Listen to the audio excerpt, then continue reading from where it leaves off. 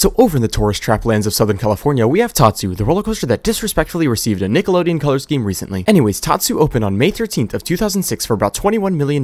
This is a B&M flyer and sits at a height of 170 feet, features 4 inversions, and reaches a top speed of 62 miles an hour. The ride starts off with a great view of a water ride that doesn't work before curving you down a drop that is unironically steeper than another certain SoCal B&M.